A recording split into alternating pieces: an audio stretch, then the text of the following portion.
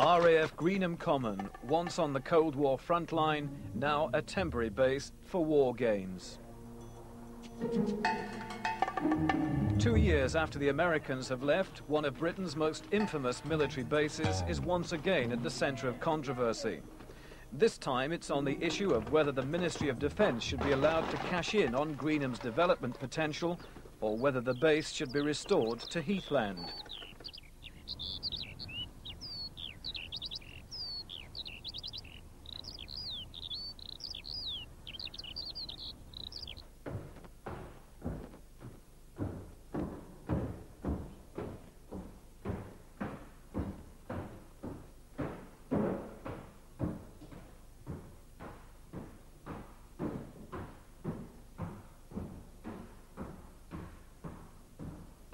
This is the control room at Greenham Common, and it's from here that the movements of the cruise missiles were controlled.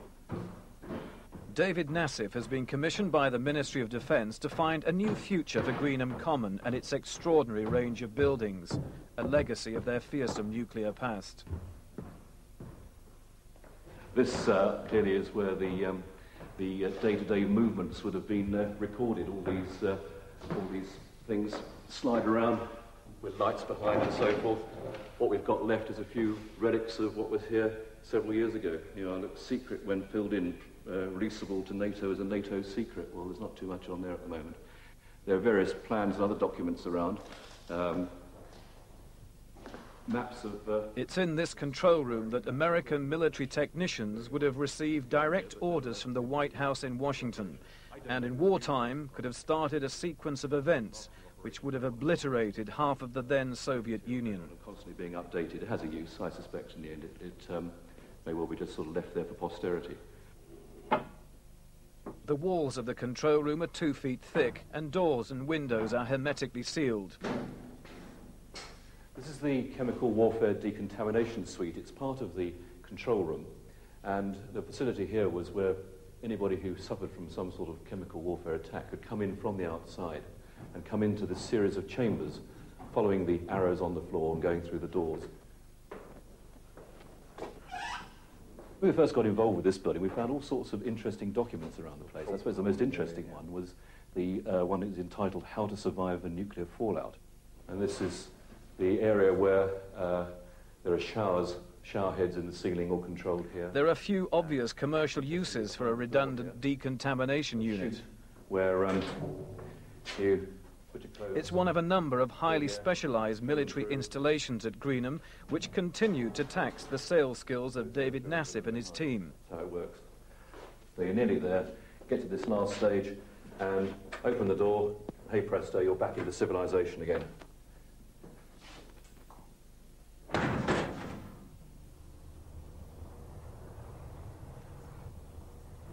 Greenham Common is one of some 70 military bases across Britain facing an uncertain future. Many were established as emergency bases during World War II and kept busy during the Cold War. Now they're surplus to requirements. In many parts of Britain they've sparked fierce planning rows, none more so than at Greenham Common.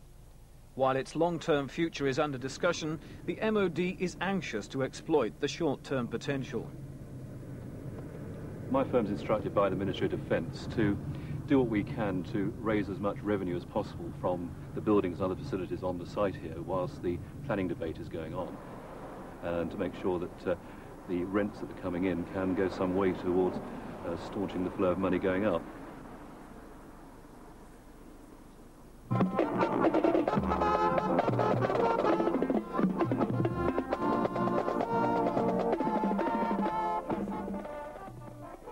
The local drum and bugle band pay a peppercorn rent. It's good PR for the military, but it doesn't begin to pay the millions of pounds a year it costs to keep the airbase secure and maintained. In the longer term, the MOD is under orders to make what it can from the base, and unlike many redundant bases in Britain, Greenham Common lends itself to alternative uses. It's a developer's dream.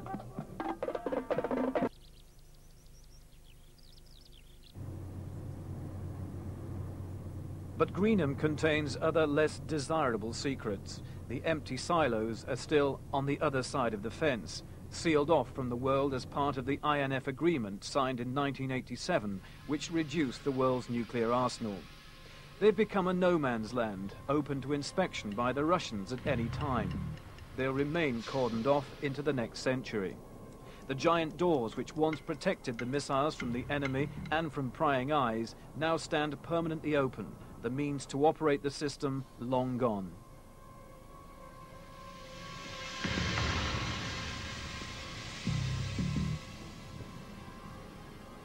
Below the silos are hundreds of yards of underground tunnels and chambers, secure accommodation for the crew's missile launch staff, who in times of emergency would have lived here.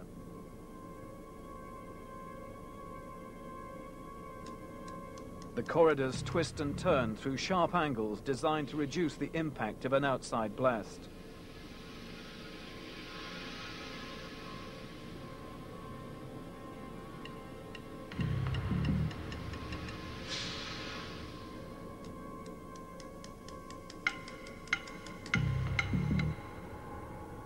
Chambers included control rooms, bedroom accommodation and recreation areas.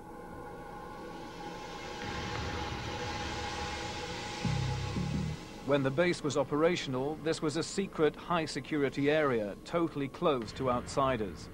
It was never penetrated by the peace women, who frequently forced their way into other areas on the base.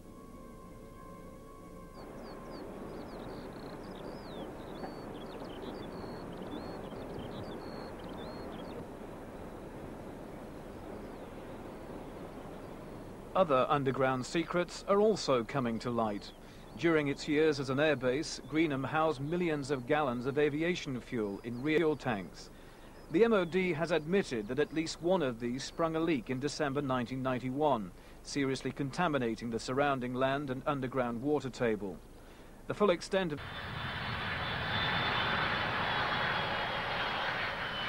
There are rumours of other pollution incidents. During its 50 years as an airbase, much of that time leased to the US Air Force, planes would regularly come and go. Nobody knows how rigorous the environmental safeguards were at the time. We know, for example, that the situation poses a real dilemma for the Ministry of Defence, which says it has no knowledge of any hidden surprises. We have a great many plans that have been handed over to us, and we have catalogued them, and we know much of what is here. But not everything. Well, I personally don't, but it'll be there in the plans. You know, if it's in the plans, we have the plans, and the documentation is there for us to look at if we need to look. The MOD has now agreed to furnish Newbury Council with full details of what lies under the base, and has made assurances that complete and detailed plans do indeed exist. there are, of course.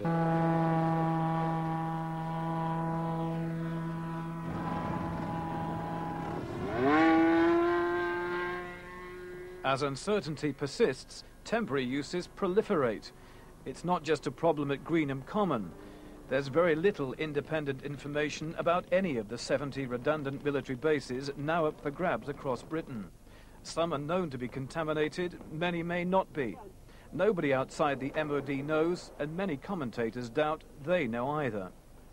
Critics say the government is avoiding its responsibilities and failing to face up to the implications of such a massive disposal of military land. In the absence of government action, there's a festering mistrust between local people and the Ministry of Defence. Issues of peace and war which brought Greenham to national prominence will remain.